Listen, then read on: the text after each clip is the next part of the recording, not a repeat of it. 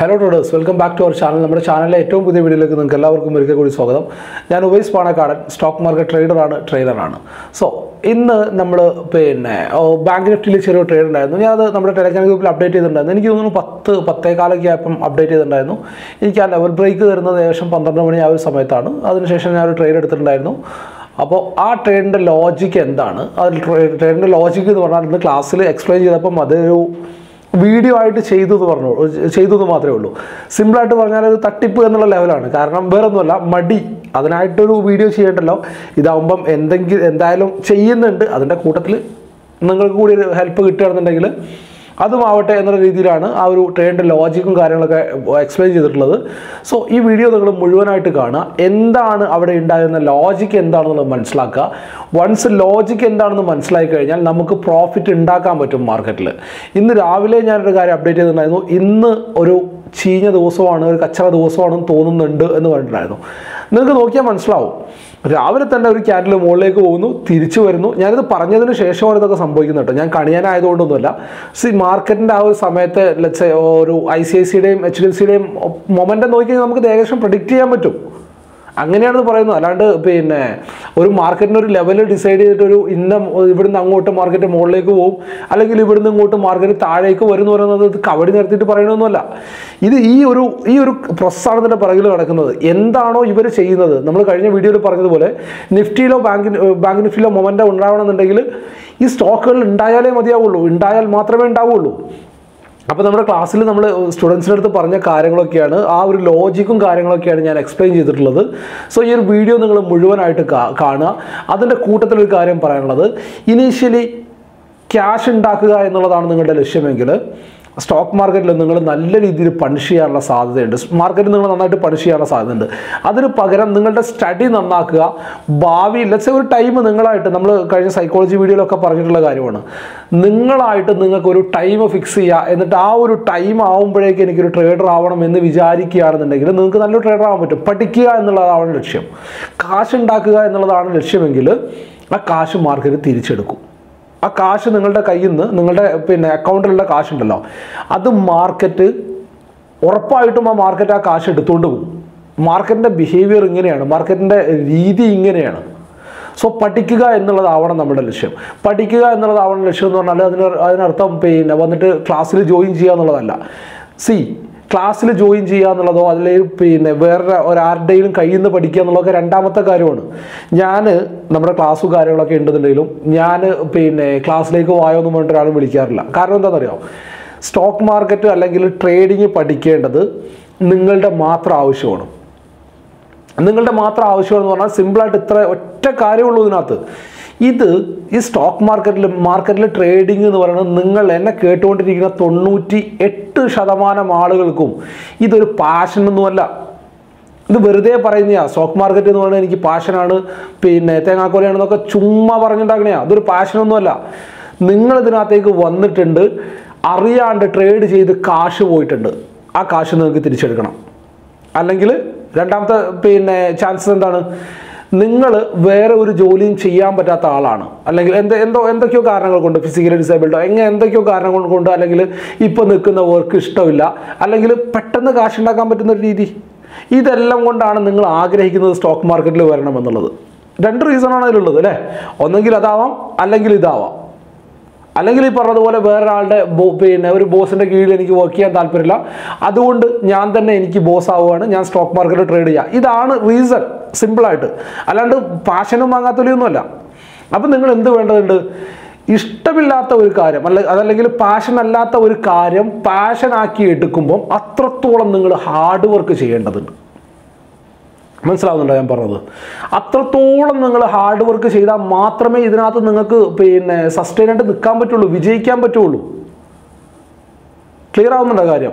So ക്ലാസ്സിൽ join ചെയ്യുക എന്നുള്ളതല്ല ഈ പറഞ്ഞതിൻ്റെ അർത്ഥം. പഠിക്കുക എന്ന് പറഞ്ഞതിൻ്റെ അർത്ഥം, പഠിക്കുക എന്നത് പറഞ്ഞതിൻ്റെ അർത്ഥം നിങ്ങളുടെ മിസ്റ്റേക്കുകൾ എന്താണെന്നുള്ളത് മനസ്സിലാക്കുക. എന്തുകൊണ്ട് നിങ്ങൾക്ക് അവിടെ ലോസ് വന്നു എന്നുള്ളത് മനസ്സിലാക്കുക. ക്ലിയർ ആവുന്നുണ്ടോ? എന്തുകൊണ്ട് എൻ്റെ ട്രേഡ് ഇങ്ങനെ പോയി, അല്ലെങ്കിൽ എന്തുകൊണ്ട് ഞാൻ ഇന്ന് പ്രോഫിറ്റ് ആയി, ഇത് രണ്ടും നമ്മൾ മനസ്സിലാക്കി വെക്കുക. എന്നിട്ട് പ്രോഫിറ്റ് ആവുന്ന കാര്യങ്ങളാണെന്നുണ്ടെങ്കിൽ വീണ്ടും വീണ്ടും റിപ്പീറ്റ് ചെയ്യുക. ലോസ് ഉണ്ടാവുന്ന കാര്യങ്ങളാണെന്നുണ്ടെങ്കിൽ ഒരിക്കലും പറ്റുന്ന അത്രയും റിപ്പീറ്റ് ചെയ്യാണ്ട് ശ്രമിക്കുക. ഇതാണ് ഇതിൻ്റെ സിമ്പിൾ ആയിട്ടുള്ള സൂത്രവാക്യം എന്ന് പറയുന്നത്. സോ ഇതൊരു പാഷൻ അല്ല എന്നുള്ളത് ആദ്യം മനസ്സിലാക്കുക. അതുകൊണ്ട് തന്നെ ഹാർഡ് വർക്ക് ചെയ്യൽ നിർബന്ധമായതുകൊണ്ട് തന്നെ എനിക്ക് ഇവിടെ ഇരുന്നിട്ട് പഠിക്കാൻ പറ്റുന്ന കാര്യമൊന്നുമല്ല ഇത്. സോ നിങ്ങൾ കണ്ണ് തുറന്ന് നോക്കിക്കഴിഞ്ഞാൽ ഇപ്പോൾ നമ്മുടെ ചാനലാണെങ്കിലും അതെ, അതുപോലെ ഒരുപാട് ചാനലുകളുണ്ട് നമ്മളുടെ ചുറ്റും. നമുക്ക് നല്ല രീതിയിൽ ട്രേഡിങ് പഠിക്കാൻ പറ്റും. സോ നിങ്ങളെല്ലാവരും പഠിക്കാൻ വേണ്ടിയിട്ട് ടൈം സ്പെൻഡ് ചെയ്യുക. എന്താണ് ലോജിക്ക് എന്നുള്ളത് പഠിക്കുക. ഈ ലോജിക്ക് പഠിച്ചു കഴിഞ്ഞാൽ ഈ ലോജിക്കിനെ നിങ്ങൾക്ക് വീണ്ടും നിങ്ങളുടെ ട്രേഡിങ്ങിൽ എല്ലാ സമയത്തും നിങ്ങൾക്ക് ഉപയോഗിക്കുക എന്നുള്ള കാര്യം മനസ്സിലാക്കുക. അപ്പോൾ വീഡിയോ മുഴുവനായിട്ടും സ്കിപ്പ് ചെയ്യാതെ മുഴുവനായിട്ടും കാണുക. ഇതുപോലെയുള്ള സിനാരിയോസ് മുമ്പ് ഉണ്ടായിട്ടുണ്ടോ എന്നുള്ളതും ശ്രദ്ധിക്കുക. അപ്പോൾ നേരെ വീഡിയോ കണ്ടുകൂടാ. ബൈ.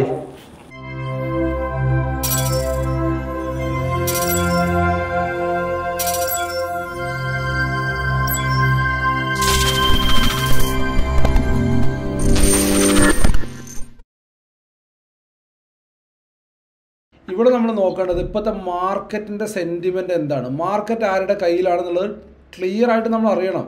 മാർക്കറ്റിൽ ആരവിടെ ട്രാപ്പ് ആവുന്നുള്ളത് നമ്മൾ ക്ലിയർ ആയിട്ട് അറിയണം. എന്തുകൊണ്ടാണ് നമ്മൾ ഇവിടെ ട്രേഡ് എടുത്തത്? ഇന്നത്തെ ട്രേഡിന് നമ്മുടെ ലോജിക്ക് എന്താണ്?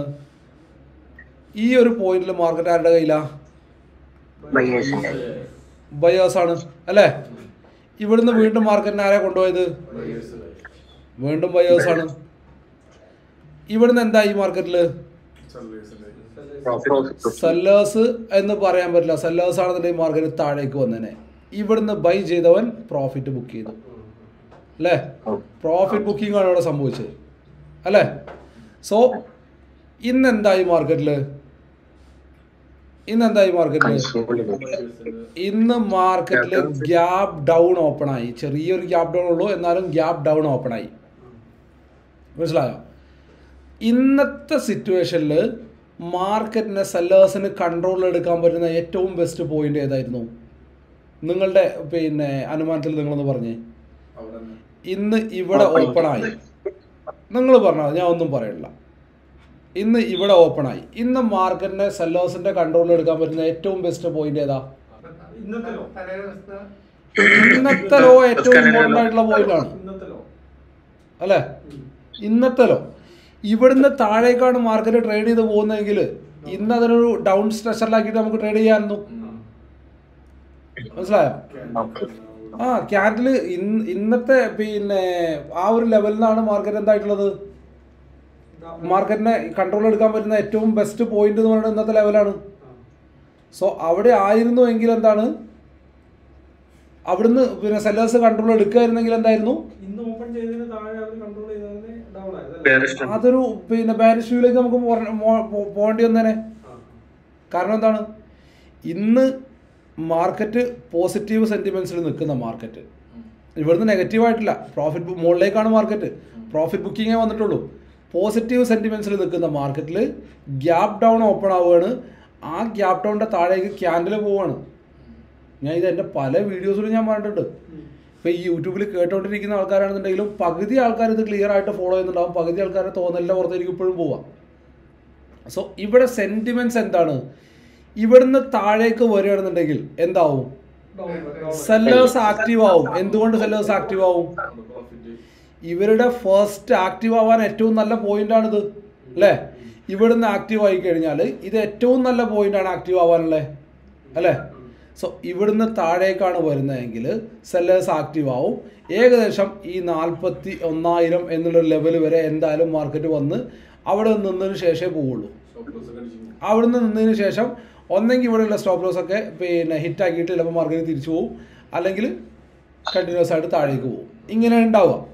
പക്ഷേ ഇന്നലെ അപ്പിലുണ്ടായ മാർക്കറ്റ് പ്രോഫിറ്റ് ബുക്കിംഗ് വന്നു, വീണ്ടും ഇവിടെ വന്ന് ഓപ്പണായി, എന്നിട്ട് ഉണ്ടാക്കിയ ഒരു ക്യാൻഡിൽ നോക്കി. ഈ ക്യാൻഡിലാണോ ബുർജ് ഖലീഫക്കാണോ ഉയരം കൂടുതൽ? സെല്ലേഴ്സ് 10 മിനിറ്റ് കൊണ്ട് ഉണ്ടാക്കിയ സ്ട്രെങ്ത്, സെല്ലേഴ്സ് 10 മിനിറ്റ് കൊണ്ട് ഉണ്ടാക്കിയ സെല്ലിങ്ങിലെ മൊത്തത്തിൽ 10 അല്ലെങ്കിൽ 15 എന്ന് പറയാം, മൊത്തത്തിൽ ഒരൊറ്റ ക്യാൻഡിൽ മൊത്തത്തിൽ കവർ ചെയ്തു. അടുത്ത ക്യാൻഡിൽ എന്തായി? അതിൻ്റെ മുകളിലേക്കും പോയി. അത് കഴിഞ്ഞിട്ട് എന്ത് ചെയ്തു? സെല്ലേഴ്സ് ട്രൈ ചെയ്തു. ബയേഴ്സ് കൊണ്ടുപോയത് ഈ ഒരു പോയിന്റ് മുതൽ ഈ ഒരു പോയിന്റ് മുതൽ ഈ ഒരു പോയിന്റ് വരെയാണ്. അതിൻ്റെ പകുതിക്ക് താഴെ കൊണ്ടുവരാൻ പറ്റിയ അവർക്ക് സെല്ലേഴ്സ് വീക്ക്നെസ് ആണോ? ആണല്ലേ. വീണ്ടും എന്തായി? ഇവിടുന്ന് റിവേഴ്സായി അല്ലേ? അപ്പോഴും എന്താവുന്നില്ല, ഇതിൻ്റെ താഴെ കൊണ്ടുവന്ന് സസ്റ്റെയിൻ ചെയ്യാൻ അവർക്ക് പറ്റണില്ല. ശരിയാണോ?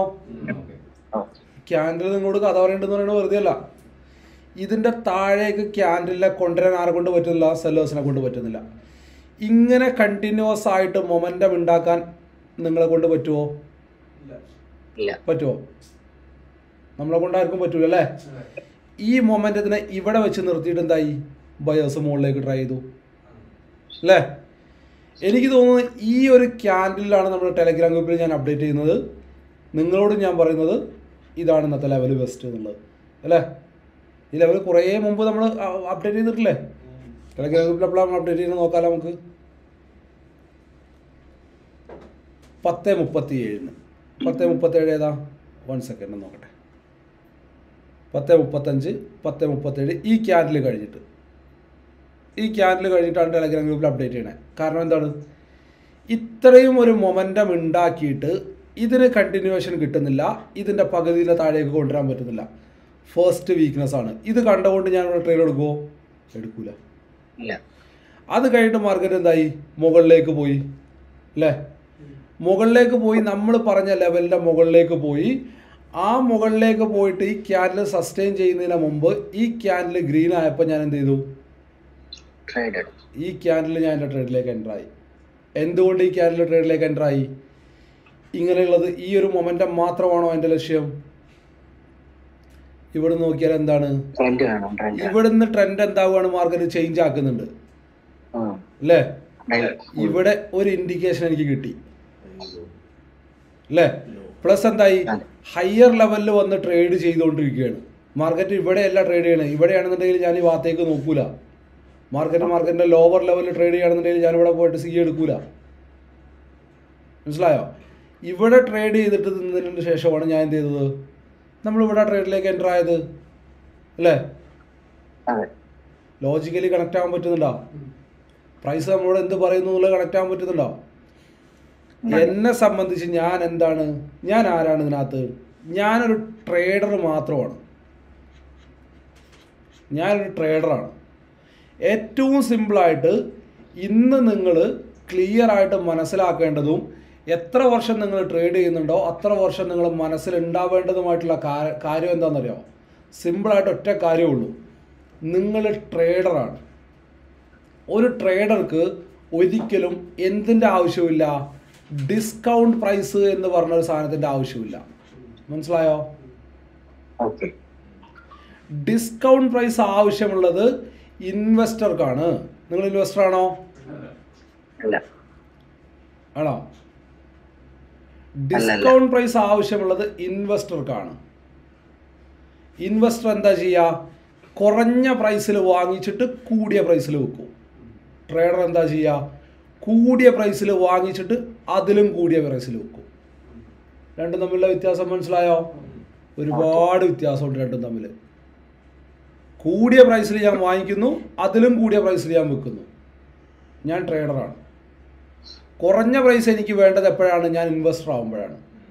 എൻ്റെ വ്യൂ ഇതിനകത്ത് ഒരുപാട് കഴിഞ്ഞിട്ടുള്ളതാണ്. സോ എനിക്ക് കുറഞ്ഞ പ്രൈസിൽ കിട്ടണം, എന്നിട്ട് ഞാൻ കൂടിയ പ്രൈസിൽ വെക്കും. കാരണം ഞാൻ അതിനകത്ത് ഇൻവെസ്റ്റ് ചെയ്ത് വെക്കുകയാണ്. ഇവിടെ ഞാൻ ട്രേഡ് ചെയ്യുകയാണ്. മാർക്കറ്റിൻ്റെ മുകളിലേക്ക് കൊണ്ടുപോകാൻ എന്നെ കൊണ്ട് പറ്റില്ല. പറ്റുമോ? നിങ്ങളെ കൊണ്ട് പറ്റുമോ? പറ്റൂല. അപ്പോൾ അതിനകത്ത് എന്താവണം? ആദ്യം ബയ്യർ ആക്റ്റീവ് ആവണം, അല്ലെങ്കിൽ ആദ്യം സെല്ലർ ആക്റ്റീവ് ആവണം. എന്നിട്ട് അവർ നമ്മളോട് പറയണം, ഞാനിവിടെ ഉണ്ട്, ഞാൻ ഈ ലെവലിൽ ബയ്യറാണ് എന്ന് അവരെന്നോട് പറഞ്ഞാൽ ആ ട്രേഡിലേക്ക് ഞാൻ എൻ്റർ ആവും. ക്ലിയർ ആയോ കാര്യം?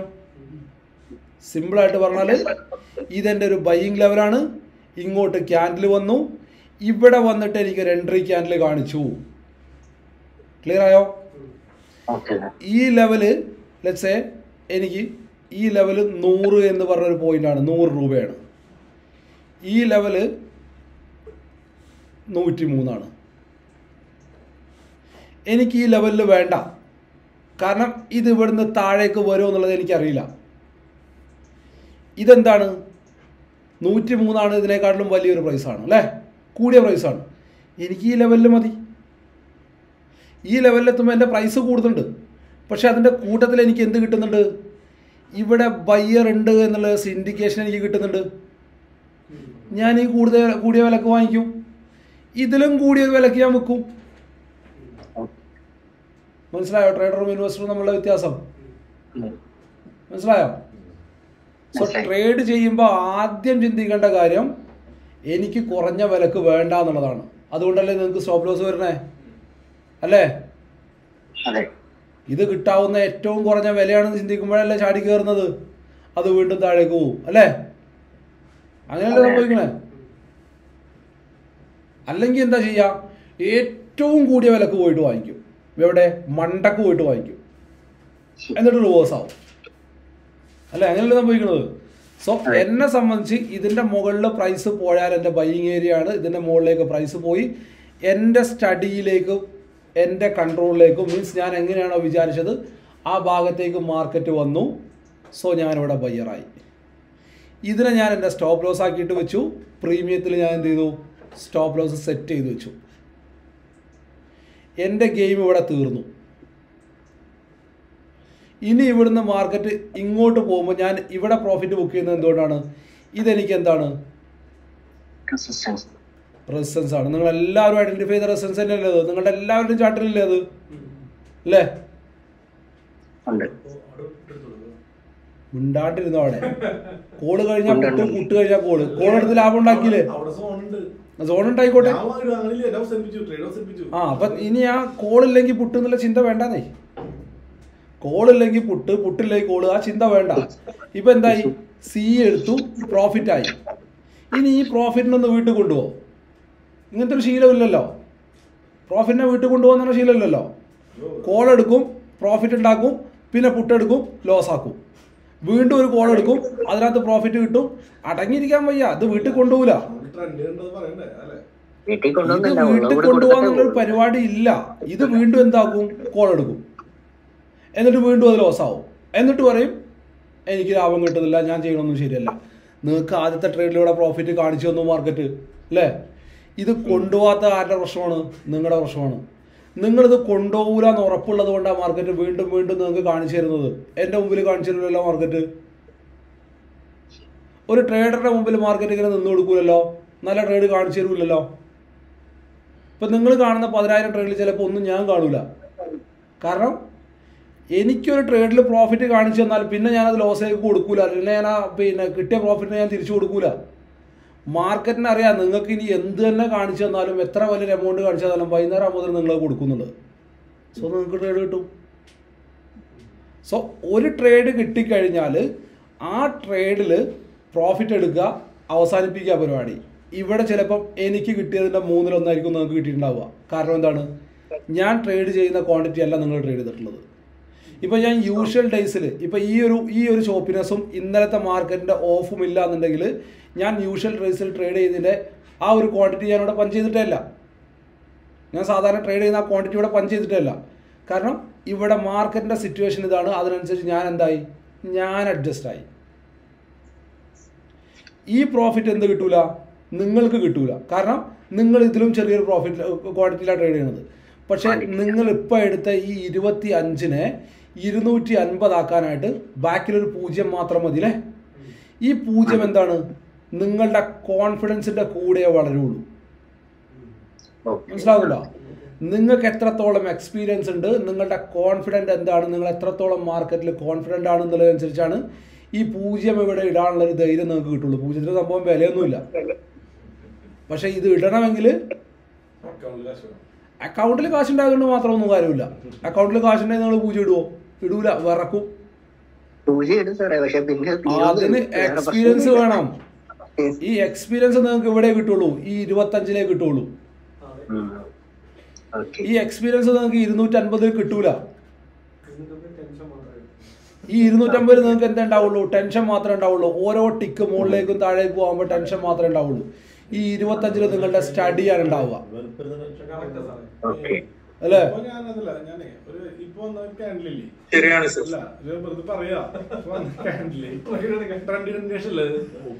ഞാൻ ഒരു കാര്യം പറയട്ടെ, നിങ്ങൾ നിഫ്റ്റിയിൽ ട്രേഡ് ഐഡന്റിഫൈ ചെയ്തില്ലേ? നിഫ്റ്റിയിൽ ഏറ്റവും താഴെ നിങ്ങൾ ട്രേഡ് ഐഡന്റിഫൈ ചെയ്തില്ലേ? ആ ട്രേഡ് നിങ്ങൾ എടുത്തില്ലേ? അതിനകത്ത് നിങ്ങൾ പ്രോഫിറ്റ് ബുക്ക് ചെയ്തില്ലേ? രണ്ടാമത്തെ ട്രേഡ് നിങ്ങൾ എടുത്തില്ലേ? പ്രോഫിറ്റ് ബുക്ക് ചെയ്തില്ലേ? രണ്ടും നിങ്ങളുടെ ട്രേഡായിരുന്നു അല്ലേ? എത്ര സമയം വെയിറ്റ് ചെയ്തിട്ടാണ് നിങ്ങൾക്ക് നിഫ്റ്റിയിലെ ട്രേഡ് കിട്ടിയത്? ഒരുപാട് സമയം വെയിറ്റ് ചെയ്തിട്ടാണ് കിട്ടിയത് അല്ലേ? ഉച്ചയ്ക്ക് ആയപ്പോഴല്ലേ നിങ്ങൾക്ക് ആ ട്രേഡ് വരുന്നത്, 12 മണിയോടെ സമയത്ത്. ആ ഒരു സമയം വരെ വെയിറ്റ് ചെയ്തിട്ട് നിങ്ങൾക്ക് ആ ട്രേഡ് കിട്ടി. നിങ്ങൾ അതിനകത്ത് പ്രോഫിറ്റ് ബുക്ക് ചെയ്തു. ബാങ്ക് നിഫ്റ്റിയിൽ നിങ്ങൾ ട്രേഡ് എടുത്തു, അതിനകത്ത് നിങ്ങൾ പ്രോഫിറ്റ് ബുക്ക് ചെയ്തു. ഇത് രണ്ടും നിങ്ങളുടെ ട്രേഡാണ്. ഇപ്പം നിങ്ങൾ ഈ പറയുന്ന ട്രേഡ് ഉണ്ടല്ലോ, മൂന്നാമത്തത്, ഇതിന് സിമ്പിളായിട്ട് ഒറ്റ വാക്കേ ഉള്ളൂ, ഗ്രീഡ്, ആർത്തി. ഈ രണ്ടെണ്ണം നിങ്ങൾക്ക് കിട്ടി. ഇത് വീട്ടിൽ കൊണ്ടുപോകാന്നുള്ളതാണ് നിങ്ങളുടെ ഫസ്റ്റ് സ്റ്റെപ്പ്. ഇപ്പം നമ്മൾ എടുക്കൂല എന്ന് പറയും.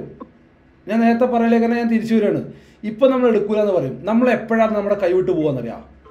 നമുക്ക് കുറച്ച് ട്രേഡുകളൊക്കെ കിട്ടിയതിന് ശേഷം നമ്മുടെ കയ്യിൽ കുറച്ച് ഫണ്ടൊക്കെ വരുമ്പോൾ നമുക്ക് തോന്നും, ഓക്കെ ഞാൻ വലിയൊരു ട്രേഡറാണ്. അപ്പം നമ്മൾ ഇതിനകത്തേക്ക് ചാടിക്കയറും. അപ്പോഴാണ് ഇവിടെ എന്ത് വരിക? നമുക്ക് പ്രശ്നങ്ങൾ വരാം. ഇപ്പം നമ്മൾ ചെയ്ത് കഴിഞ്ഞാൽ നമുക്ക് വലിയ പ്രശ്നമൊന്നുമില്ല. നമ്മുടെ കയ്യിൽ എന്താണ്, ആകെ 25 ക്വാണ്ടിറ്റി ഉണ്ടാവുള്ളൂ. ലോസ് വരേണ്ടതിൽ ചെറുതേ വരുള്ളൂ.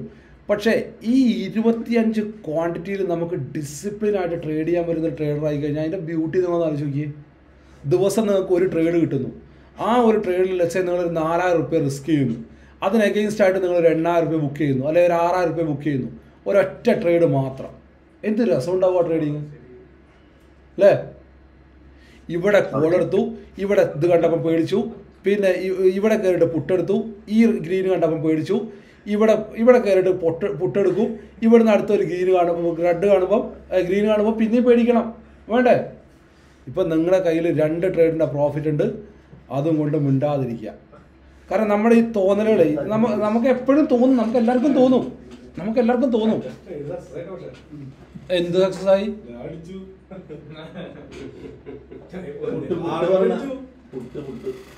പുട്ട് എടുത്താ? ഇതിനകത്ത് എന്ത് ടാർഗറ്റ്? ഇതിനകത്ത് എന്ത് ടാർഗറ്റ്?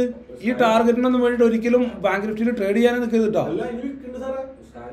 ആവട്ടെ, പക്ഷെ ഇതിനൊന്നും വേണ്ടിയിട്ട് ഒരിക്കലും ബാങ്ക് നിഫ്റ്റിയിൽ ട്രേഡ് ചെയ്യാനേ നിൽക്കരുത്. ഈ പിന്നെ 80 പോയിന്റൊന്നും വേണ്ടിയിട്ട് ബാങ്ക് നിഫ്റ്റിയിൽ ട്രേഡ് ചെയ്യാനേ നിൽക്കരുത്.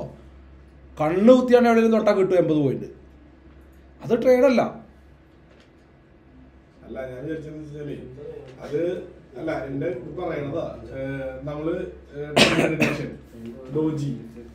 ശരി, നിങ്ങൾ പറഞ്ഞ കാര്യം എനിക്ക് മനസ്സിലാവുന്നുണ്ട്. അവിടെ എൻഗൾഫിംഗ് ആയിട്ട് വേണമെങ്കിൽ നോക്കാം.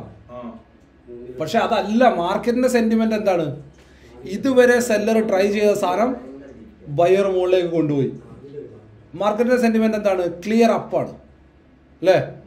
സോ ഇവിടെ വന്നിട്ട് നമുക്ക് ഒരു ക്യാൻഡിലോ ഒരു ഇത് മാത്രം വെച്ചിട്ട് നമ്മൾ എന്ത് പോകില്ല, ട്രേഡിലേക്ക് എൻ്റർ ആവില്ല. അതിനാണ് നമ്മൾ മാർക്കറ്റ് സെന്റിമെന്റ് പഠിക്കുന്നത്. ഈ ക്യാൻഡിലും പിന്നെ കിടുതാപ്പും കോപ്പും കാര്യങ്ങളൊക്കെ നമ്മൾ ശനിയും ഞായറും പഠിച്ചതാണ് അല്ലേ? ട്രേഡിങ് റിയൽ മാർക്കറ്റിലേക്ക് വന്നിട്ട് ഞാൻ എന്തെങ്കിലും ക്യാൻഡിലിൻ്റെ കാര്യം എന്തെങ്കിലും നിങ്ങളോട് പറഞ്ഞിട്ടുണ്ടോ? എവിടെ എന്ത് ആക്ഷൻ ഉണ്ടാവും എന്നുള്ള കാര്യം മാത്രമല്ലേ പറയുന്നുള്ളൂ. അതാണ് മാർക്കറ്റ് സെന്റിമെന്റ് എന്ന് പറയുന്നത്. മാർക്കറ്റ് സെന്റിമെന്റ് പഠിക്കാണ്ട് ക്യാൻഡിൽ പിടിച്ചിട്ട് കാര്യമില്ല. നമ്മളുടെ കയ്യിൽ നല്ല രീതിയിൽ വർക്ക് ചെയ്യുന്ന 100 സെറ്റപ്പ് ഉണ്ടായാലും മാർക്കറ്റ് സെന്റിമെന്റ് നമുക്ക് അറിഞ്ഞിട്ടില്ല എന്നുണ്ടെങ്കിൽ നമുക്ക് പണി കിട്ടും. സോ മാർക്കറ്റ് സെന്റിമെന്റ് അറിയണമെങ്കിൽ എന്ത് വേണം? നമ്മൾ ഒരു ട്രേഡ് നോക്കിയിരിക്കുക എന്നുള്ളതിൻ്റെ പുറത്ത് മാർക്കറ്റ് എന്ത് പറയുന്നു എന്നുള്ളത് വായിക്കുക. ആദ്യം ഇവിടെയായിരുന്നല്ലോ, പിന്നെ ഇവിടെയായിരുന്നല്ലോ, ഇപ്പം ഇവിടെയാണല്ലോ. അപ് ട്രെൻഡിൽ ഞാൻ എന്ത് ചെയ്യുമോ? അപ് ട്രെൻഡിൽ ഞാൻ ഡൗൺ ട്രെൻഡ് എടുക്കുമോ? മനസ്സിലായോ? മാർക്കറ്റിൻ്റെ സെൻറ്റിമെൻറ്റ് എന്താണെന്നുള്ളത് ക്ലിയർ ആയിട്ട് വായിച്ച് പഠിക്കുക. അപ്പോൾ നമുക്ക് എന്താണെന്നറിയാം, ഏതെങ്കിലും ഒരു സെറ്റപ്പ് ഉണ്ടായാലും നമുക്ക് പ്രോഫിറ്റ് ഉണ്ടാക്കാൻ പറ്റും. മനസ്സിലാവണ്ടേ? പറഞ്ഞ കാര്യം മനസ്സിലാവുന്നുണ്ടോ? എന്താണ് ഈ ട്രേഡിൻ്റെ ലോജിക്ക് എന്ന് മനസ്സിലായ എല്ലാവർക്കും അല്ലേ? ഇവിടുന്ന് ഞാൻ പറഞ്ഞ പോലെ മാർക്കറ്റിൽ ഇപ്പം ഇവിടുന്ന് കുറച്ച് നേരം ഇവിടെ നിന്നിട്ട് മുകളിലേക്ക് പോകും, അല്ലെങ്കിൽ മാർക്കറ്റ് ഇവിടുന്ന് താഴേക്ക് വരും.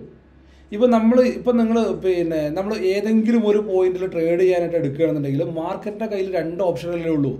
ഒന്നെങ്കിൽ മാർക്കറ്റ് എന്താവും, ഇവിടുന്ന് മുകളിലേക്ക് പോകും, അല്ലെങ്കിൽ മാർക്കറ്റ് എന്താവും, ഇവിടുന്ന് താഴേക്ക് വരും. ഇത് രണ്ടിലും ഒരു കാര്യം അവിടെ സംഭവിക്കുള്ളൂ അല്ലേ. സോ നമ്മളുടെ ട്രേഡുകൾ നന്നാക്കാൻ ആരുടെ ആവശ്യമാണ്? നമ്മളുടെ ആവശ്യമാണ്. ഇപ്പോൾ നോക്കിയാൽ പുട്ടിൻ്റെ അവസ്ഥ എന്തായിട്ടുണ്ടാവും? അതാണ് പറഞ്ഞത്. ഇപ്പം മാർക്കറ്റിൻ്റെ ട്രെൻഡ് എന്താണ്? അപ്പാണ്. അപ്പം ഇവിടെ ഞാൻ പോകുന്നത് ആരുടെ അഗെയിൻസ്റ്റ് ആയിട്ടാ? 1000 കോടി രൂപ കയ്യിലുള്ളവൻ്റെ അഗെയിൻസ്റ്റ് ആയിട്ട് ഞാൻ എന്ത് ചെയ്യാണ്? എൻ്റെ അക്കൗണ്ടിലെ 15,000 വെച്ചിട്ട് ഞാൻ അവനോട് യുദ്ധം ചെയ്യുകയാണ്. എങ്ങനെ ഉണ്ടാവും പരിപാടി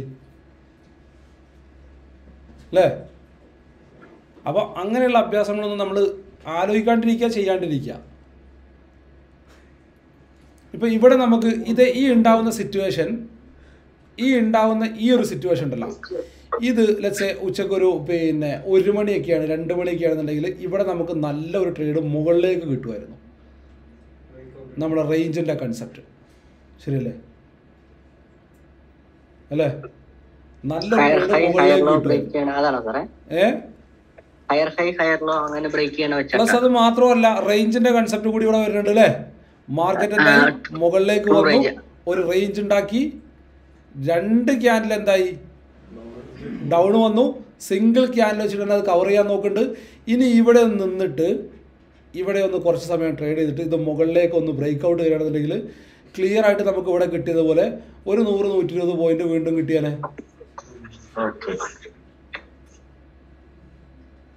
ഹാപ്പിയാണ് അല്ലേ. ഒരു യൂഷ്വലി ഒരു 25 ഒരു ലോട്ടിൽ ട്രേഡ് എടുക്കുകയാണെന്നുണ്ടെങ്കിൽ ഇവിടുന്ന് 1,500 കിട്ടി, ഇവിടുന്ന് 1,500 കിട്ടി അല്ലേ. ഇന്ന് എന്തായാലും സമയമില്ല. മാർക്കറ്റ് പോവാൻ സാധ്യത ഉണ്ടായതുകൊണ്ട് മാത്രം നമ്മൾ ട്രേഡിലേക്ക് എൻ്റർ ആവില്ല. മാർക്കറ്റിന് പോകാനുള്ള സമയം കൂടി വേണം. 3 മണിയൊന്നുമില്ല, 2-2:30 ആയി കഴിഞ്ഞാൽ പിന്നെ പുതിയ ട്രേഡിനെ കുറിച്ച് ആലോചിക്കരുത്. അതിന് മുമ്പ് ട്രേഡ് ആയിട്ടുണ്ടെന്നുണ്ടെങ്കിൽ ടാർഗറ്റ് എടുക്കാനുള്ള സമയമാണത്, അല്ലെങ്കിൽ സ്റ്റോപ്പ് ലോസ് എടുക്കാനുള്ള സമയമാണ്. പുതിയ ട്രേഡ് ആയിക്കഴിഞ്ഞാൽ പിന്നെ സമയമില്ലല്ലോ, മാർക്കറ്റ് നമ്മുടെ ഭാഗത്തേക്ക് ട്രാവൽ ചെയ്യാൻ സമയമില്ലല്ലോ.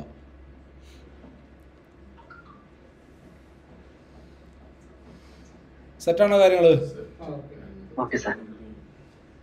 നിങ്ങൾക്കൊന്നും ട്രേഡിൽ വരുന്നത് അല്ലേ? നിങ്ങളുടെ സ്റ്റഡിയിലെ ട്രേഡല്ലേ? ആ ICICIയുടെ ട്രേഡ്, ICICIയിലല്ലേ, ICICI HDFCയിലെ ട്രേഡ് ഓൺലൈനിൽ ആരൊക്കെ എടുത്തിട്ടില്ലേ? എടുത്തിട്ടുണ്ട്. ഞാൻ പറഞ്ഞായിരുന്നു നിങ്ങളടുത്ത് ട്രേഡ് എടുക്കാനായിട്ട്. HDFCയിൽ ട്രേഡ് എടുക്കാനായിട്ട് ഞാൻ പറഞ്ഞായിരുന്നോ? അതോ നിങ്ങളുടെ സ്റ്റഡി പ്രകാരം നിങ്ങൾ എടുത്താണോ? On study. ആ ട്രേഡ് വിജയിച്ചു അല്ലേ? ഈ അഭ്യാസം നിങ്ങൾക്ക് എന്നും ചെയ്യാതെ, ഈ അഭ്യാസം നിങ്ങൾക്ക് എന്നും ചെയ്യാം. അതുപോലെ തന്നെ നമ്മൾ നേരത്തെ ഇതിനകത്ത് നോക്കിയില്ലേ, ഇൻഫീൽ ഏതിനകത്താണ് ട്യൂസർ നോക്കിയത്? ഏറ്റവും ടോപ്പിൽ HDFCയിൽ അല്ലേ? അതൊക്കെ എന്നും മാർക്കറ്റിലുണ്ടാവും. ഇത് കണ്ടിന്യൂസ് ആയിട്ട് ഫോളോ ചെയ്ത് പോവുക, അത്ര മാത്രമാണ് നിങ്ങൾ ചെയ്യേണ്ട കാര്യം. കണ്ടിന്യൂസ് ആയിട്ട് ഫോളോ ചെയ്ത് പോവുക. ഇപ്പം നിങ്ങൾ നോക്കിയ ട്രേഡിൽ ഞാൻ ഒരു ട്രേഡ് പോലും ഞാൻ അതിനകത്ത് ചാർട്ടർ തിരിച്ചു മറിച്ച് നോക്കുന്നത് നിങ്ങൾ കണ്ട. ഞാൻ ഒന്നും നോക്കാറില്ല, ഞാൻ ആകെ ബാങ്ക് നിഫ്റ്റി മാത്രമേ നോക്കാറുള്ളൂ, അതിൻ്റെ കോമ്പോണൻസ്.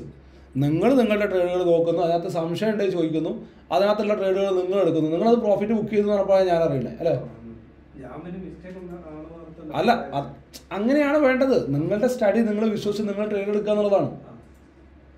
നിങ്ങളുടെ സ്റ്റഡി നിങ്ങൾ വിശ്വസിച്ച് നിങ്ങൾ ട്രേഡ് എടുക്കുക. നമ്മളിനെ വിശ്വസിച്ചിട്ടില്ലാന്നുണ്ടെങ്കിൽ ആരും വിശ്വസിക്കുന്നതായി പറയണേ?